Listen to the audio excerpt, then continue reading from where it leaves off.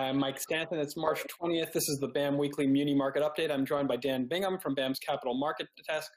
Dan, another unprecedented week in the muni market, much higher yields on all the benchmark yield curves for the market. What were driving the activity this week? Yeah, Mike, thank you, and thank you for joining us all this afternoon. Seems to me like every week we come into this and talk about the volatility. It seems like it can't get any worse or any more volatile. And here we are at the end of the week, and I'm looking at some of the numbers, just the absolute numbers, and they seem static in comparison to the volatility that we've seen here. You start looking at 10-year MMD setting at a 279, 317% of the 88 basis point 10-year Treasury, 30-year MMD setting at a 337. That's 232% of the 30-year market. Ratios that are really unprecedented and haven't seen certainly since '08 and probably even before that. So continuation of the tremendous volatility as people have become somewhat accustomed to. And that can be tied back to municipal bond mutual fund cash flows generally, right? So Lipper reported over $12 billion of outflows this week. Yes, absolutely. And we had talked a lot, pretty extensively about the inflows in the 58, 59, 60 weeks of record inflows. Those turned around a couple of weeks ago, and we saw what used to be a very big number of $1 billion or $2 billion inflow.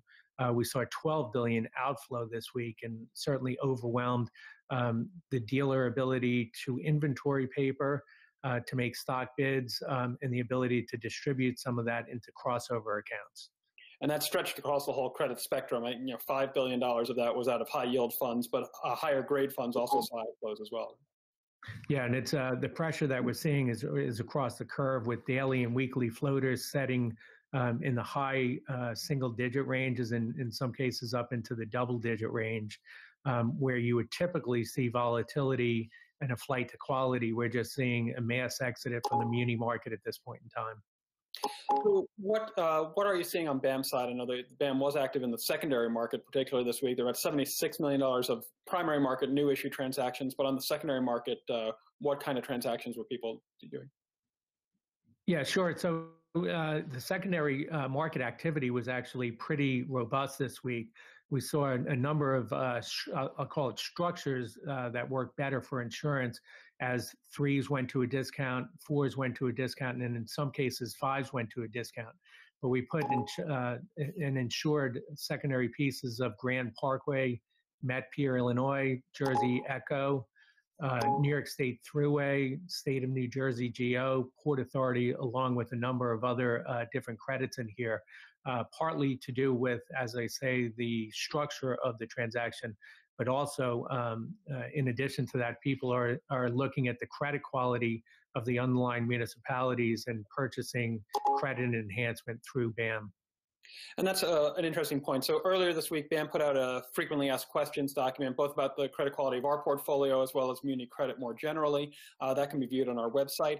And Suzanne Finnegan, our chief credit officer, recorded a Credit Insights video with myself on Wednesday. I urge people to watch that as well. A really interesting conversation about that municipal credit is probably more stable than investors may be giving it credit for in this marketplace. And as they figure that out, we might find some stability going forward.